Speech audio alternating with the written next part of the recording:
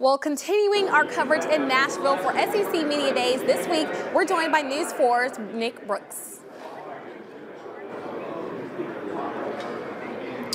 Yeah, Bayla, it's been an interesting day today. Josh Heupel and Tennessee speaking right now throughout, making their rounds. But I want to go back to something that happened earlier this morning. Lane Kiffin making his rounds in the electronic media room with us. He talked a little bit about Pete Golding and the addition to his staff as defensive coordinator at Ole Miss. He also talked about Nick Saban.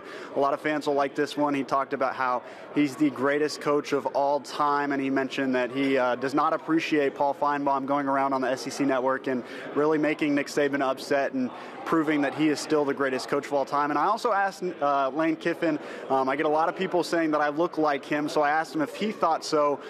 He had a great reaction. I think everybody loved it. I've been told it's the best thing they've heard at SEC Media Days all week. Now we have a little snippet of it. I'll have it played right now.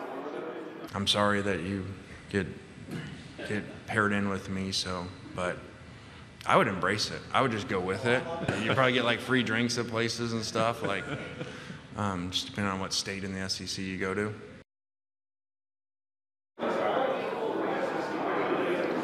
Well, I certainly do embrace the fact that a lot of people think Lane Kiffin and I look alike. Actually, my Twitter bio is Lane Kiffin's doppelganger. One of my headers is one of his old pictures from when he was in college. We do look very similar from our college days, and still a lot of people, whether I work with them or if they just see me out and about, will call me Lane Kiffin as a joke.